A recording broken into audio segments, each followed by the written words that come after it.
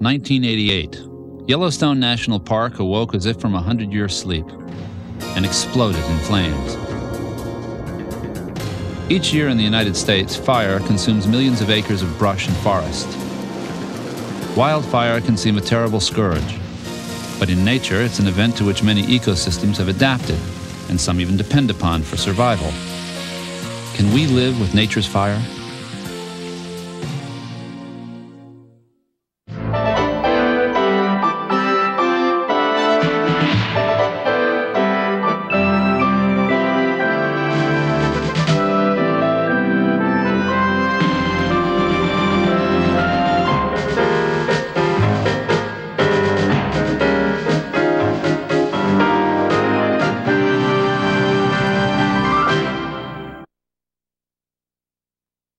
I'm James Woods. Fire evokes many contradictory images and emotions. There's the campfire or the family hearth, symbols of intimacy and warmth. Then there's fire gone wild, destroying forests and ripping through communities, spreading terror. Like a tornado or an earthquake, the unshackled power of a forest fire is awesome and fearful, and we fight it as we would an invading enemy. But as violent as fire can be, it's also a rejuvenating force in many ecosystems, something we should allow, even encourage. Whether ignited by lightning or a careless match, wildfire forces us to decide, to let it burn and risk losing control, or to try and put it out.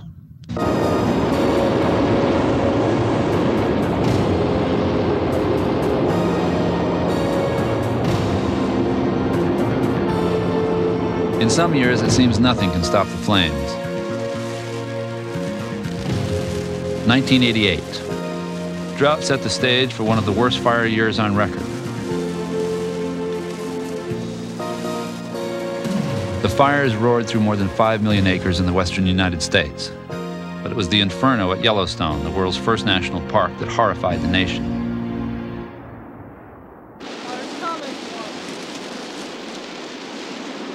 25,000 firefighters moved in with fire hoses and hand tools.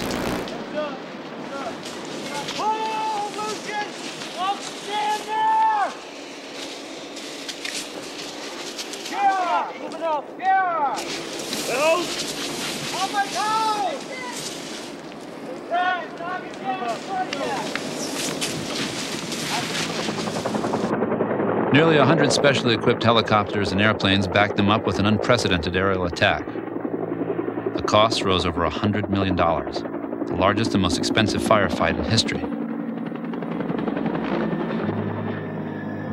By the time the smoke cleared, the Yellowstone fires had touched off a bitter argument over fire policy and raised new questions about the management of wilderness in America.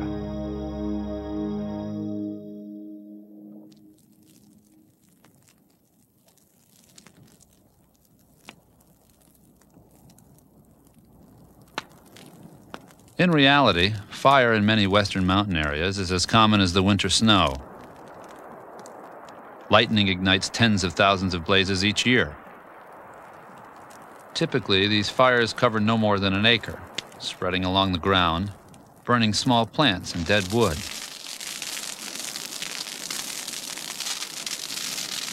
The flames rise higher if they can climb a ladder of dry brush and small trees. Smoke heats up branches and pine needles above, and when they reach a critical temperature, the tree suddenly explodes.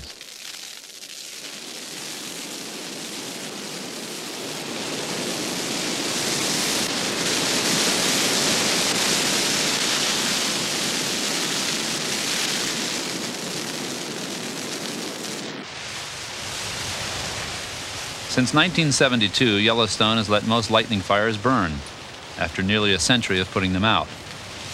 Similar natural fire policies are in effect in other national parks and wilderness areas around the country.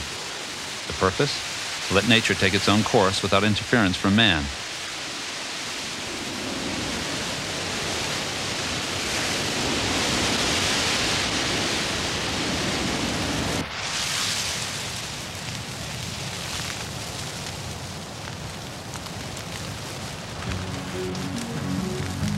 But out of about 20 lightning fires in Yellowstone each year, it's very rare that any burn more than 1,000 acres. A short growing season and extensive mineral-poor soils mean there is little of the undergrowth needed for fire to spread. The odds are against a big fire. But 1988 was a year that beat the odds.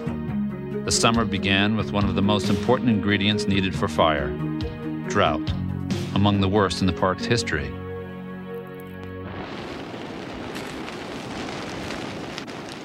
By the time the first lightning fires ignited, the moisture in plants had fallen to dangerously low levels. Then a heat wave set in. The humidity dropped, and the wind began to blow.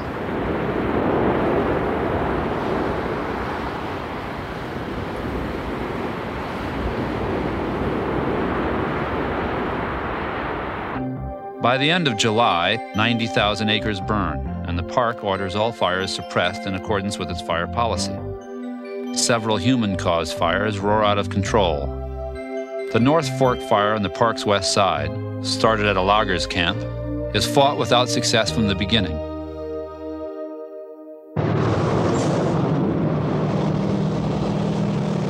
By mid-August, the fires claim 250,000 acres.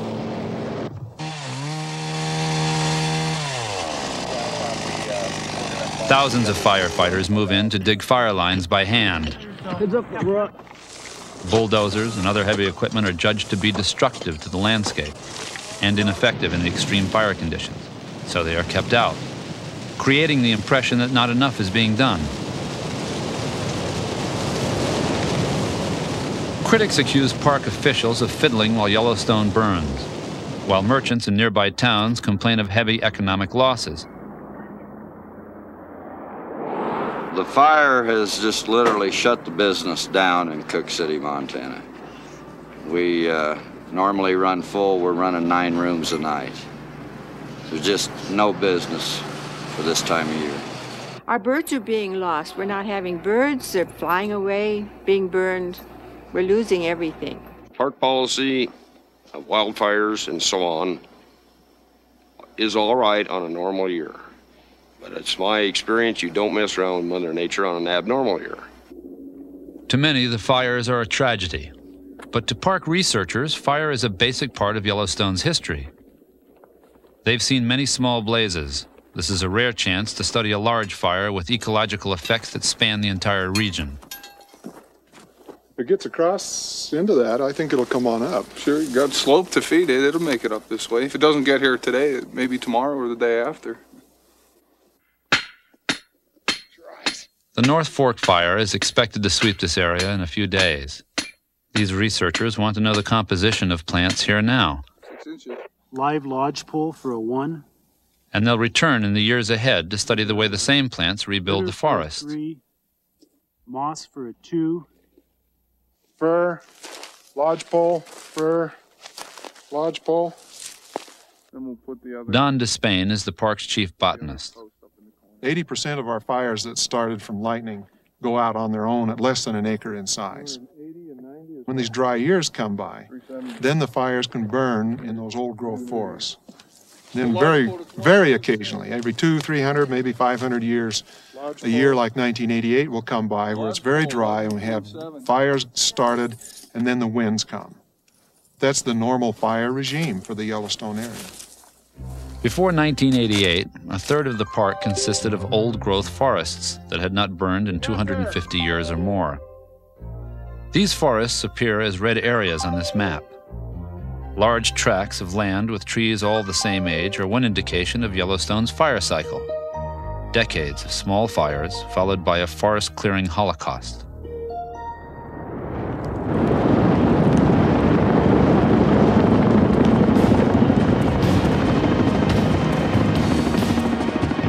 Late in the day, all around the park, the fires begin to explode.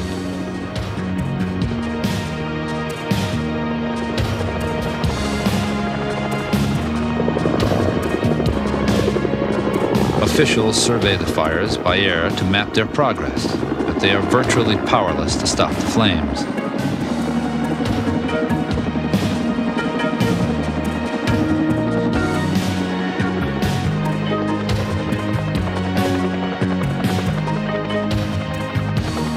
August 20th becomes known as Black Saturday. That day, the Yellowstone fires consume a record 150,000 acres.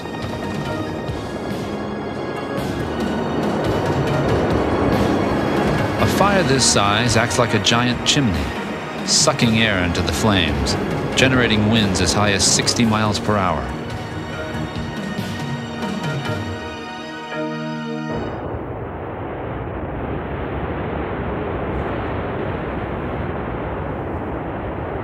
Thick smoke blown by the wind obscures the landscape.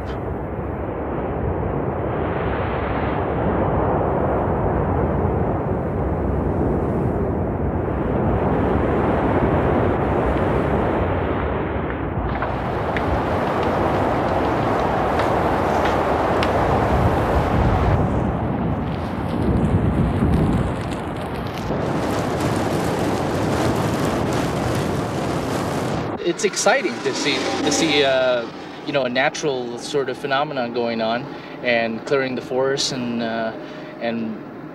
just seeing it burn up right up to the road like that.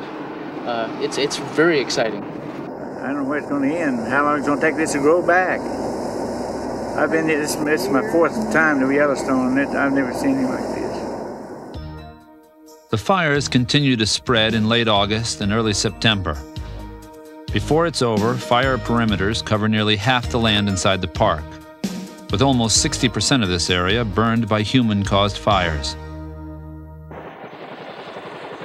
5,000 Army and Marine troops are called in to relieve exhausted firefighters.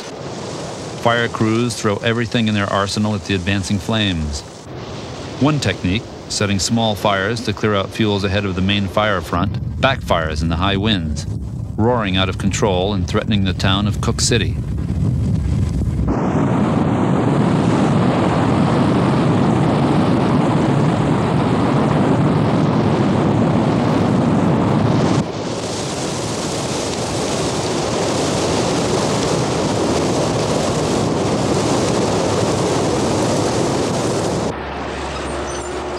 There are no restrictions on the use of heavy equipment outside the park, so bulldozers are called in to clear out wide fuel-free zones.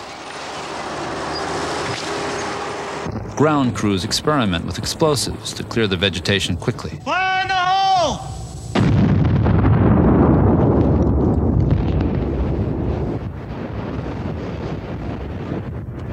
The fiery drama finally reaches a climax on September 7th near the historic Old Faithful Lodge. The forest on all sides is engulfed in a firestorm.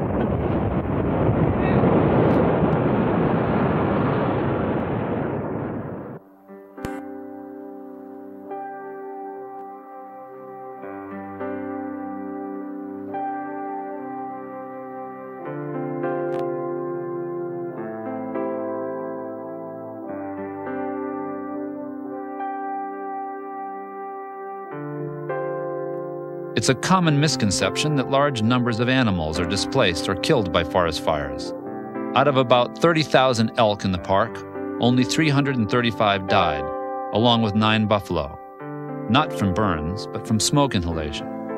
Most large animals simply moved out of the way.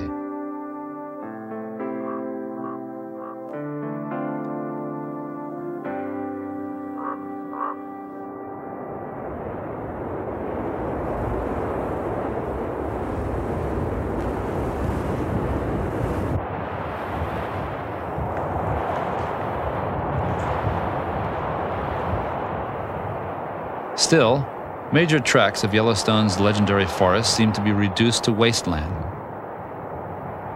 Is one of America's natural wonders lost? How long before the forests are restored? A lot of people have the idea that this would be totally destroyed for 200 years because this may have been a 200-year-old forest. In an ecological sense, 200 years is a very short time. These forests have been here for over 10,000 years, and they have burned periodically over that time, many times. And so if we look at things in the long term, yes, this will be a beautiful place again in 200 years. But even in our own time scale, if you were to come back here in 3 years, the ground would be totally covered with green vegetation and different colored flowers. And It would be a different scene than what was here before the fire, but it would still be a good, active biological community that would have its own beauty. That would be different than the beauty before. That's already happening.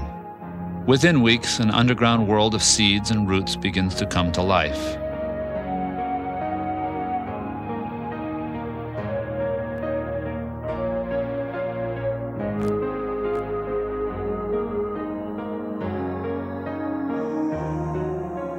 The lodgepole pine forests that dominate the park set the stage for their own recovery. The heat from fire opens many of their cones, and in some areas they have spilled up to 1 million seeds per acre.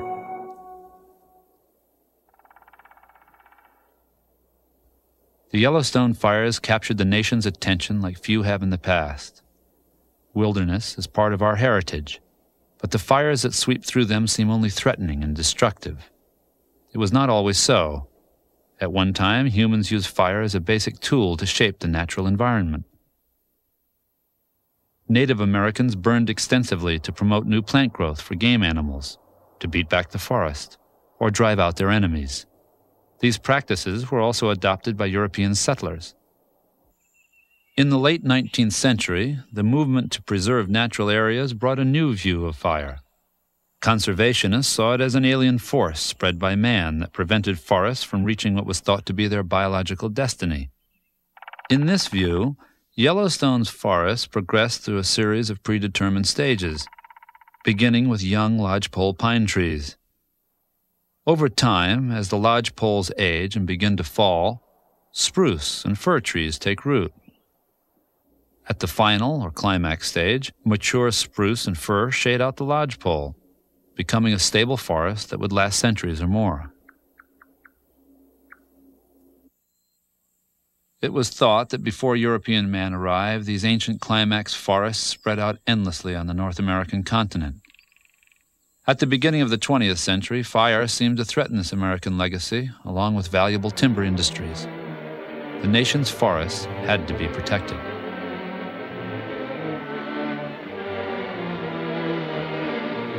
But fire seemed to take a greater toll in acreage and human life with each passing year. Whole towns burned.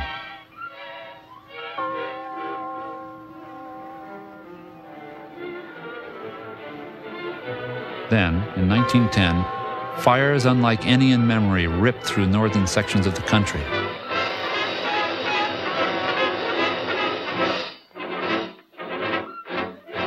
More than 5 million acres of forest went up in flames, 3 million in Idaho and Montana.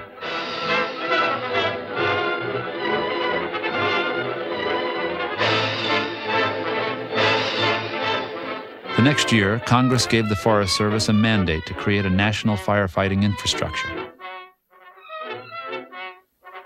In the 1930s, a huge reservoir of youth employed by the government made possible an ambitious new goal: to stomp out all fires by 10 a.m. the day after they started. This single standard defined American firefighting for almost 50 years.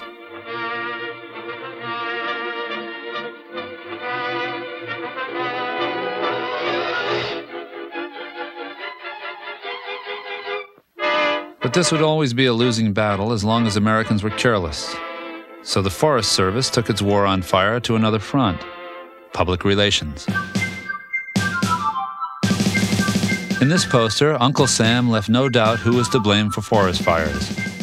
It's your forest, it's your fault. The stakes seemed to rise during World War II. One careless match could help the enemy win. Then came Smokey the Bear, one of the most successful symbols of modern times. The presentation was softer, but the message of wartime emergency was the same. World War II is very much a fire war in ways that earlier wars in the century had not been. So we discovered napalm, flamethrowers, incendiary bombs, and the atomic bomb sort of ends it with a great fire image. And the alarm grows that the next war is going to be a fire war and the civilian population has to be protected. So all of that comes to bear. But the other thing that occurs, I think is extremely important, is that Walt Disney Studios releases Bambi in the midst of the war in 1942. And it was very much targeted towards kids, and there are two images that stay with kids, I think, as a result of it. One is the murder of Bambi's mother. Very powerful nerve touched in kids. And the other is that the same group who kills Bambi's mother is responsible for a forest fire that threatens Bambi and his father. And I don't want to go sort of psychological on you, but the sense, I think they're very powerful associations and images that fire was bad. And we've got in the post-war era the whole baby boom, a very child-centered culture, and so forth. And so Smokey the Bear is able to sort of ride that crest. And we have a kind of Cold War on fire, and I think a very child-centered prevention campaign, which then gets enlarged and grows out of that. This campaign got a boost in 1951 when a real live Smokey came to light. It lived like any bear in a New Mexico forest. A growling and a prowling and a scratching.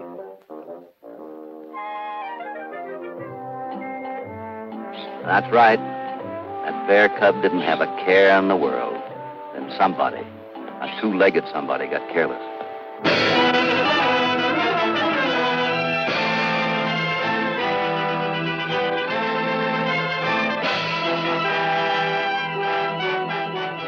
Little Smokey survived the fire. Luckily, he was rescued and taken to the National Zoo in Washington, D.C., where he became a living symbol of fire prevention. I hate forest fires worse than all the diamondback rattlesnakes in the world. That's why I've tried to do my little bit toward preventing them.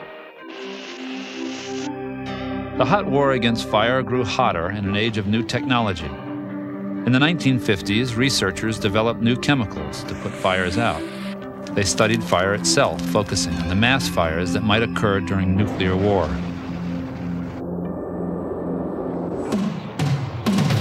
On the fire lines, firefighters put modern bulldozers to work carving out fire breaks. In more rugged terrain, they turned to a potent new weapon, aircraft that could dump chemicals and water directly on the flames.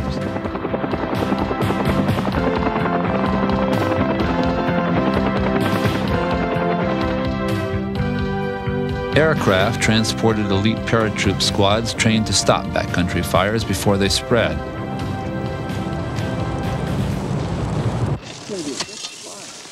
But the wartime urgency gradually faded, and the 10 a.m. policy was finally abandoned in 1978. Officials learned that fighting the small fires often allowed dead wood to build up, eventually causing even larger fires. In a basic change in policy, they began to first survey wilderness fires and attack only if property or resources were threatened. These new tactics went hand in hand with a new age of wilderness management. Scientists began to study fire not as an enemy, but as a natural process. They learned that fire and life shared an intimate history, beginning hundreds of millions of years ago when marine organisms released oxygen into the atmosphere, allowing terrestrial life to evolve.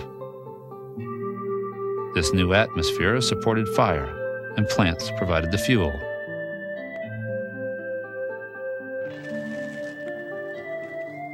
Fire is part of an ancient cycle of death and rebirth. In dry, temperate zones where decomposition is slow, fire quickly breaks down nutrients stored in plants and returns them to the soil where they become available for new plant growth. Fire has exerted a powerful evolutionary force on plants, and together with climate and soil in areas like the northern Rockies, it accounts for a complex mosaic of different age trees, of meadows, and forest edge.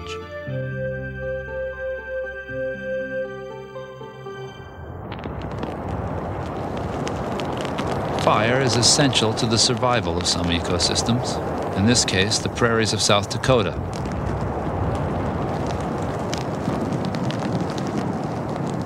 Lightning is thought to have once set these grasslands on fire about every 12 years.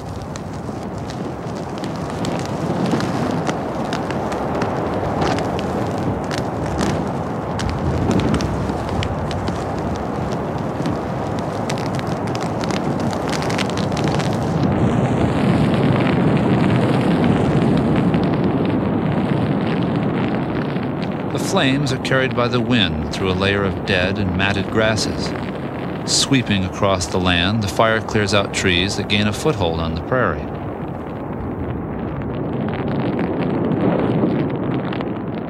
The fire moves from the prairie flatlands into a ravine.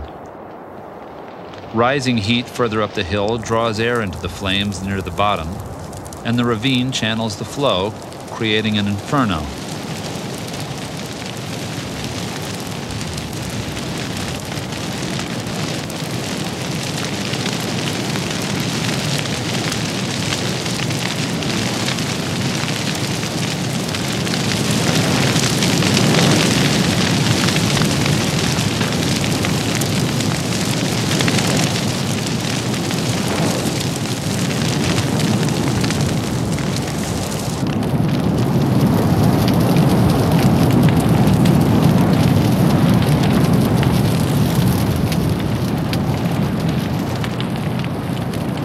The fire encounters two ponderosa pine trees that have invaded from the high country of the Black Hills.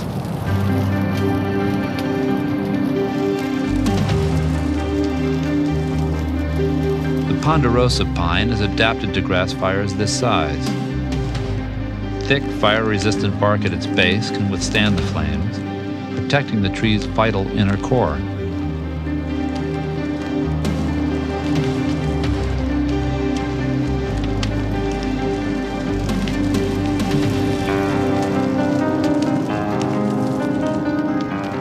The first tree survives the assault, and the flames move on to the second.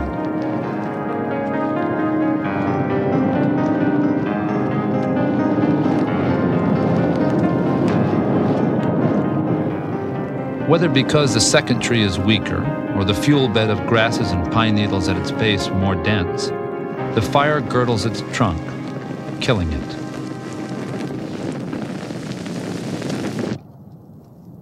The flames leave behind them blackened earth and dried, smoldering buffalo dung.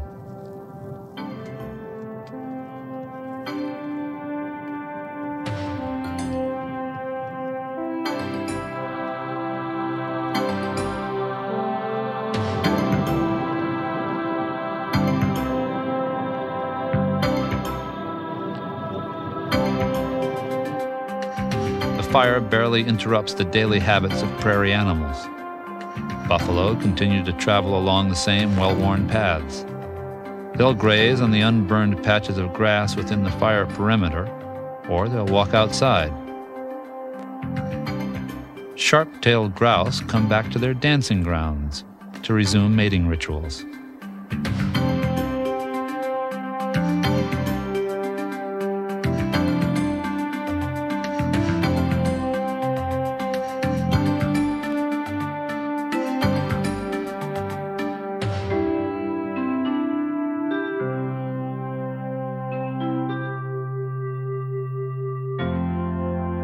Fire on the South Dakota prairie maintains a grassland ecosystem, and without it, trees would eventually take over much of the land.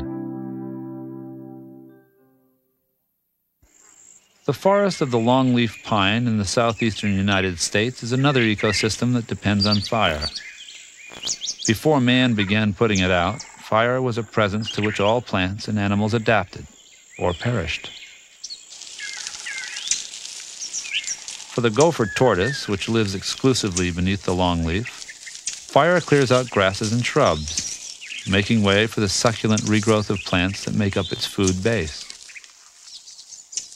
The gopher tortoise makes it possible for a variety of mice, insects, and reptiles to live here by digging what amount to community fire shelters, its nesting holes.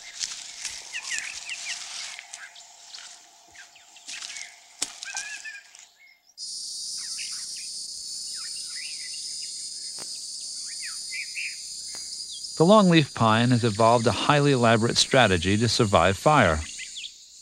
For 2 to 7 years, longleaf seedlings remain virtually indistinguishable from grasses that mat the forest floor. The seedling grows only an inch or two above ground, its vital growth part staying below the heat of fire, while it sends a taproot several feet down to store up the energy needed to shoot quickly above the flames when it finally grows.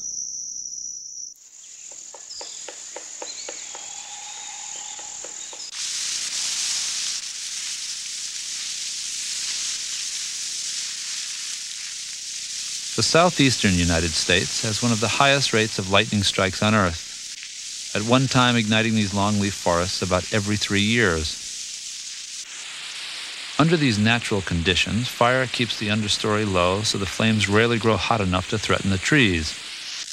Yet the flames are kept alive by fallen pine needles and wiregrass, a bunch grass that almost always grows beneath the longleaf.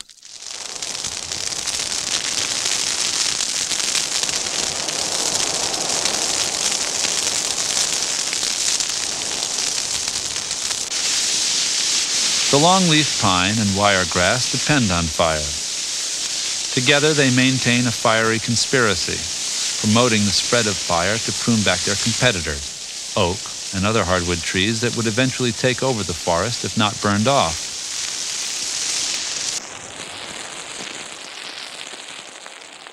Adult longleaf trees easily withstand these low-level flames with thick bark at their bases, and their more vulnerable branches high above the forest floor.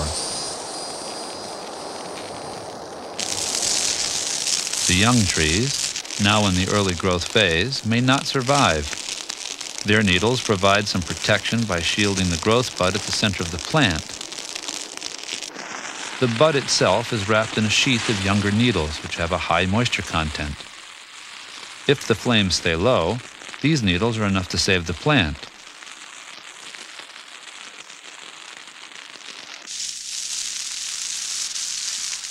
Within just a few years, young longleaf trees have grown above the flames, and their most sensitive and flammable tissues are out of danger. As long as fire returns often enough, killing off the hardwood trees, the longleaf pine will continue to reproduce and dominate the forest. The study of fire-dependent species such as the longleaf pine strengthened the rationale for tolerating fire in natural areas. What we have never accepted are the large-scale fires that continue to erupt in wilderness areas, especially in the West. And that's because scenes like this one in Southern California have become more and more frequent.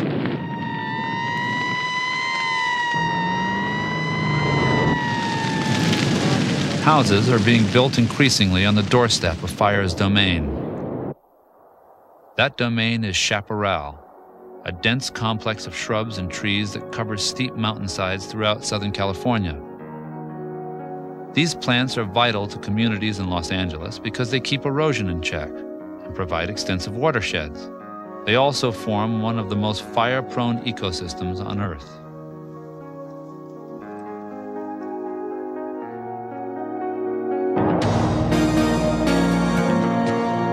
Before humans arrived, chaparral fires were probably rare because of infrequent lightning. Today, the region is being swept by an unprecedented wave of arson and accidental fires, while the natural fire regime is but a distant memory, lost in a smoky haze.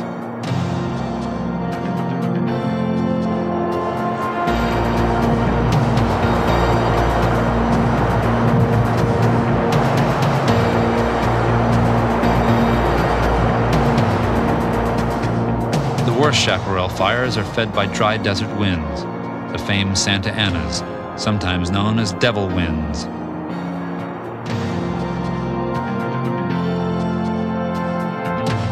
Among the most vicious fires on Earth, they have long inspired images of hell, of a world-ending Holocaust.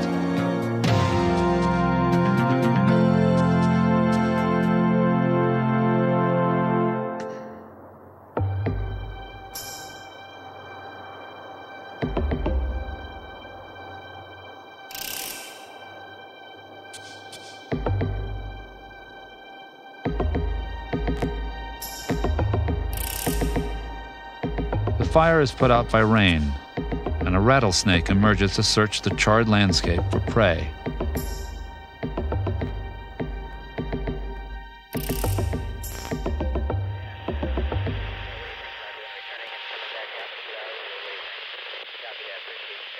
Nearby elite crews known as hotshots move in along the fire front to search for burning embers that could feed another eruption.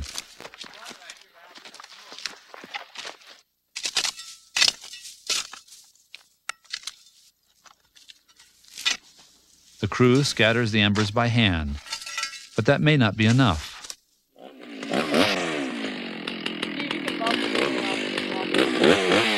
They clear away dense chaparral nearby that could turn into an explosive fuel source if the weather heats up again.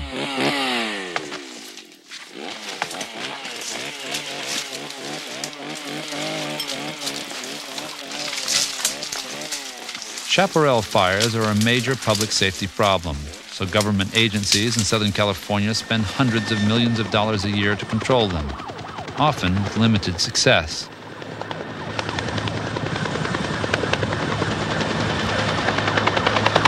These days, helicopters are not only dropping water, they're dropping fire itself. Drawing on techniques long used in the Southeast, firefighters in Los Angeles County and surrounding national forests have been setting low-intensity prescribed fires to clear flammable brush. But as more and more houses are being built in these fire-prone areas, the fire conditions appear to be getting worse. Today, entire hillsides throughout Southern California are covered with gray, dead chaparral, ceanothus plants weakened by drought and killed off by a fungus. This is the live ceanothus. The vegetation is very crisp. The leaves are curled on the edges. This is actually sick-looking brush. This is the dieback that's taken place recently. You can see that the foliage has died. It's very dry, fine material, it'll burn readily. The ceanothus often is a plant that is difficult to burn under a lot of circumstances. Now we expect it's really going to propagate the fire. It's going to help it spread up the hillsides rapidly. A hillside like that right below us, we might see a fire under these conditions with no wind, moving 100 yards in less than a minute. If we get wind on it, we'll see firebrands that be blown off into the neighboring city, and we'll see a lot of structures lost. The dieback of ceanothus plants is due mainly to drought. There are also signs that we may have contributed to it. The dieback may also be related to air pollution. It turns out here, right in the San Gabriels, the dieback is the worst, and it seems to be worst right about 3,500-foot elevation, which is sort of the bathtub ring from the air pollution that comes out of the basin. In fact, we have what's a national record for atmospheric deposition of nitrate sulfates in the vegetation here. Science has shown that fire is important to the survival of many ecosystems.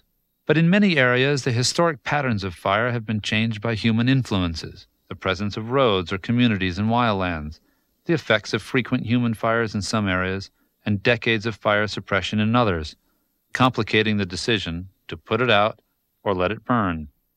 What has happened in the last 20 years as we've tried to manage fire in wilderness is a redefinition that has not only involved politics and scientific knowledge, but also an ethical component. How do we relate to nature? And what is good and bad about our behavior to nature, and what is good and bad in nature? And we've gotten into a terribly complicated situation for people managing fire. So for a while, it seemed that all fires were bad and it was good to put them out. But we've gotten into a situation where there's a kind of smoking existentialism at the end of our shovels, that some fires are good, some are bad. Some fires are good but become bad in certain circumstances. There are bad fires that move into another area and may be reclassified as good. There are prescribed fires that get out of control and do damage. There are wildfires that we put out and probably should leave to burn.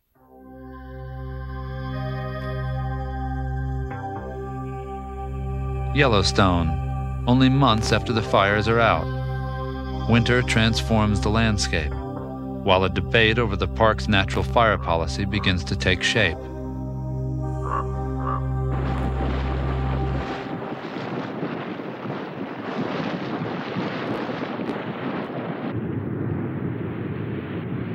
Fire and drought have drastically reduced the food supply for buffalo and elk. Like an aftershock, heavy snow covers what little is left, and the animals must dig deep to find it.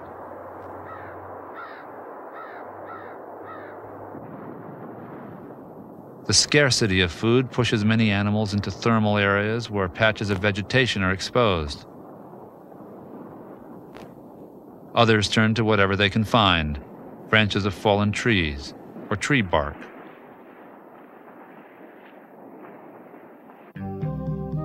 Elk and buffalo populations are swollen from 7 years of mild winters. Many of the animals migrate to lower elevations outside the park in search of food, bringing them into conflict with ranchers. As many as 5,000 elk in the park's northern herd fall to starvation.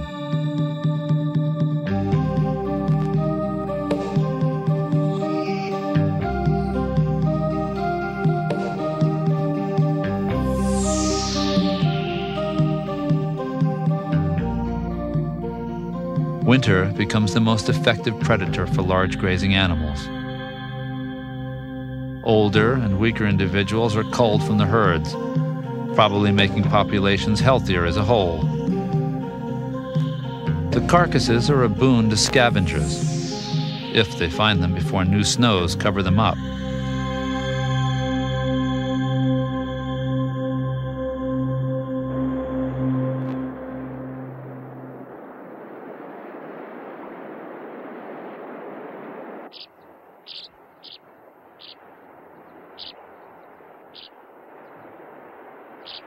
Spring finally brings a chance for the park to spread more positive news about the fires. Ash has fertilized the ground, and hillsides are covered with pine grass, asters, and a spectacular bloom of wildflowers.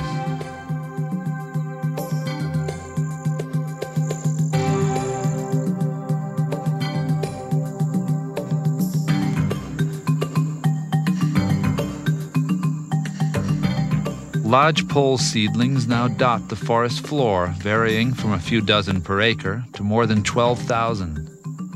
It's clear that Yellowstone is not destroyed, but millions who cherished its lush forests fear the park will never be the same. We've conditioned the public, we meaning our society, by an absolute plethora, an explosion of coffee table books where everything is lovely and everything is organized and there's no chaos and so on. And that simply isn't the way the real world works. That's not the way the natural world is. We don't show the little elk in the spring, the calves being crunched by grizzly bears. We show them out there with their mothers and they're happy and everything is wonderful. We show the forest is all green. I mean, this isn't a big arboretum here of some kind or another where everything is supposed to be green. And we're not trying to define people's aesthetic for them. But if we have an objective of preserving naturalness, then oftentimes that means chaos and disruption as far as the natural world is concerned. Not tranquil, not always necessarily pleasing to the eye. As traumatic as these fires were to communities and visitors, they were part of a necessary trade-off in wilderness today. As the natural world continues to shrink, parks such as Yellowstone must safeguard the diversity of plants and animals, along with processes such as fire that sustain them. Studies show that fire creates new opportunities for a range of plants and animals, resulting in a greater diversity of species. Fireweed may appear scarce in unburned forests, but it survives within extensive root systems that come to life when the forest is cleared by fire and the ground is flooded with nutrients, moisture, and sunlight. Fireweed becomes the center of a thriving community of insects. Late summer, caterpillars gorge themselves on fireweed leaves. They'll spin cocoons, and within a matter of weeks emerge as butterflies to migrate south for the winter.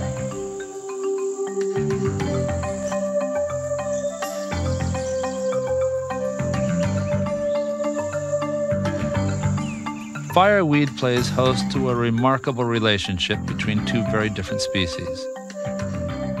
Ants bring together colonies of aphids, hatched from eggs they keep in their own nests over the winter. Like humans raising cattle, the ants bring the aphids to a food source, fireweed, then feed on a sugary substance secreted by these tiny insects.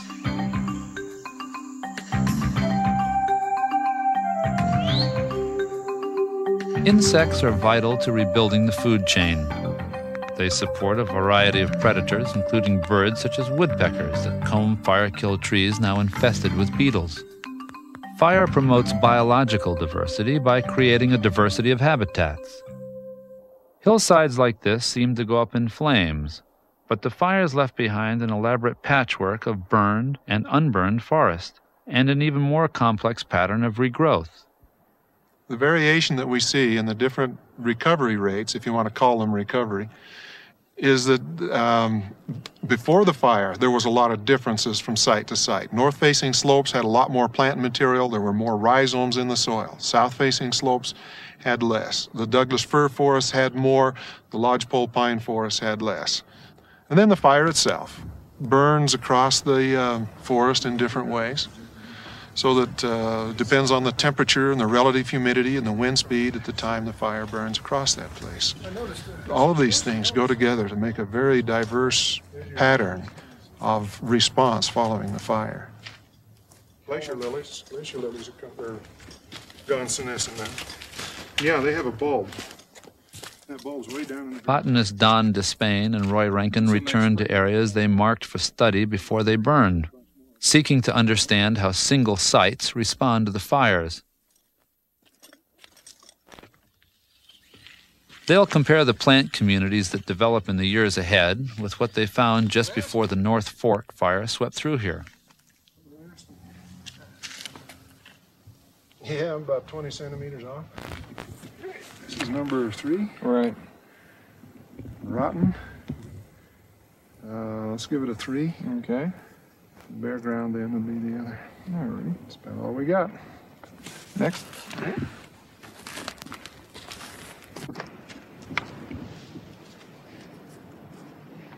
Okay. Got fireweed at 3. Wood is 3. Hey, we've got an aspen seedling. 2 of them, in fact. 2 of them.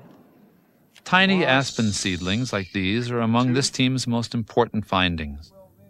As trees, aspen were scarce in these forests and were declining in the park as a whole. Despain has studied hundreds of small burns since he came to Yellowstone in the early 1970s. Now he and Rankin hope to find out if the large fires common in the park's history affect overall patterns of diversity. The 1988 fires may help less dominant species like aspen.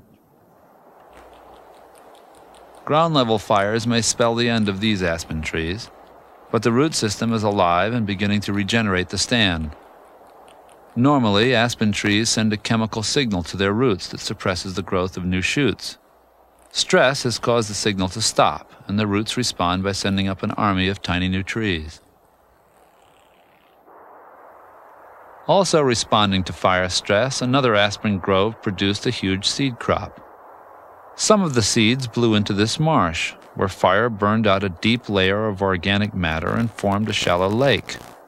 The seeds took root when the water evaporated. Seedlings like these could begin new aspen groves and reverse their decline around the park. It remains to be seen whether the advantage they gained from the fires will be lost to heavy browsing by moose and elk, which thrive on the young green leaves and stems. Park officials are doing what they can to change public attitudes about fire. Exhibits have been set up for tourists, and a park biologist, Gillian Bowser, is taking young people out to study the changing landscape. So somebody can be in charge of the bug box, and then those are your bug collecting devices.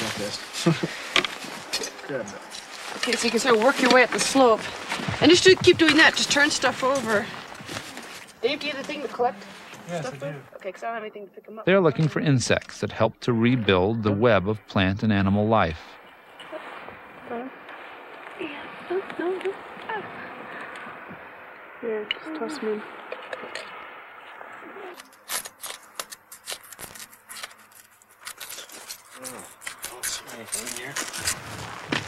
What'd you get, Carol? I got one. A black one. A black one? Yeah. Oh, look. Shake him over. There he goes. So how quick would you guys expect this to recover, now that you know a little bit about it? Is it as fast as you expected? Faster. It's faster, all right. Because it only took a year, and it said this burned, what? Does anybody remember the day this burned? September. Right, like September 9th. So here we are in August, and we've already seen most of the insects back, a large number of insects. So we're looking at the recovery quite rapidly there, even though if you look at it, it looks pretty well devastated. But these guys got the most number of insects from our canopy burn, where you guys were out in the meadow, which we expected to be the easiest, and you got the fewest number of bugs. Despite the benefits, the Yellowstone fires are widely seen as a disaster to be prevented in the future. Natural fire plans around the country have been suspended while they are reviewed. Were officials in Yellowstone unprepared for the severe fire conditions that developed? Or did they wait too long before calling in firefighters? Or was the natural fire policy itself somehow to blame? In no sense of the word was the policy responsible for all the fires that occurred in Yellowstone. I mean, that's just ridiculous. Most of these fires came in from the outside and were man-caused and had nothing to do with policy. But certainly they caused a review of policy generally and the application of policy. And we did have coordination problems. And we have to learn from any kind of an experience that may or may not have led us astray, but we're perceived to have. And so there's been a close look at the application of wildland fire policy in this country. It's underway right now. It's good. It's a positive thing. We certainly can't have fires that escape that have been allowed to burn and threaten property and life and burn up or potentially burn up communities. That can't happen. The Yellowstone fires occupy, I think, a very special place in the history of American fires. I've suggested that for about the last 20 years we've been dominated by a particular question, the question of wilderness fire. It really begins in the late 60s.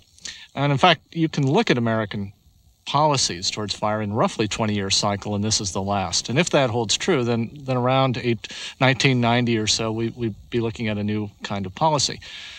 In that context, I would interpret the Yellowstone fires as really closing out the era of wilderness fire, not because of negative publicity or public alarm, but it was happening anyway.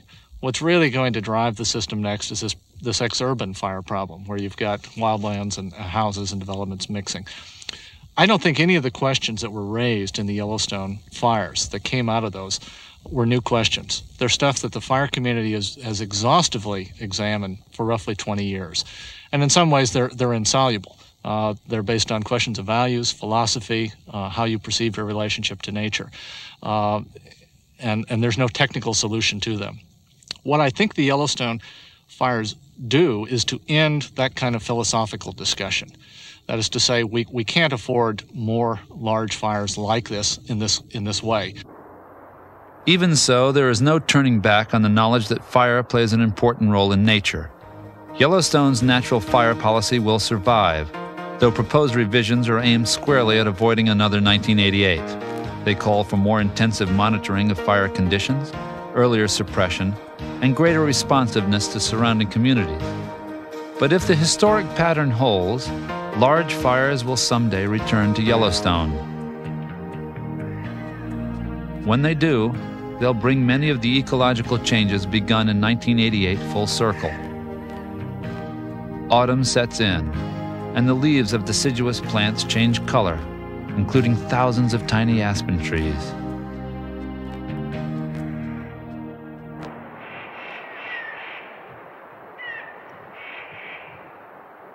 Up on the park's rocky ridges, the annual collaboration between two species is underway. White bark pine trees occupy sites like this. And at this time of year, they attract a bird species upon which they are utterly dependent for reproduction, the Clark's nutcracker.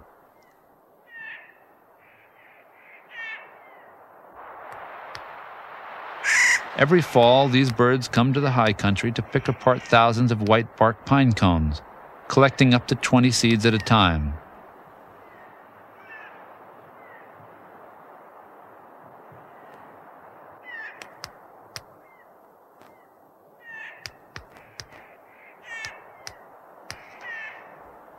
Holding the seeds in a pouch just below their beak, they fly off to all sections of the park in search of places to hide them.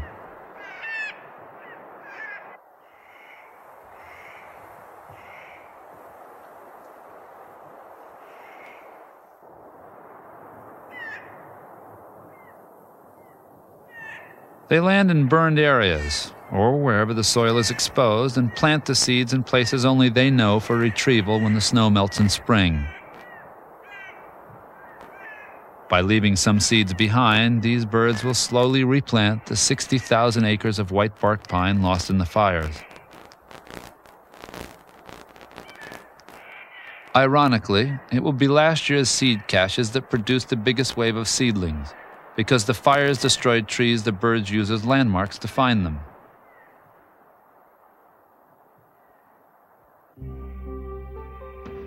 For some time to come, the Yellowstone landscape will be living testimony to the natural role of fire in wilderness. But the fires that swept this great park in 1988 have also reminded us how far the primitive American landscape, where fire once burned freely, has slipped into the past, and how much is at stake today when fire escapes our control. When and where to let natural fires burn has always been complicated. We know that putting them out is not always the right answer. One lesson to learn is that just as we struggle to protect wilderness areas, we must also work to preserve natural processes within them, including fire. The question remains, can we learn to live with nature's fire? I'm James Woods. Thank you for joining us.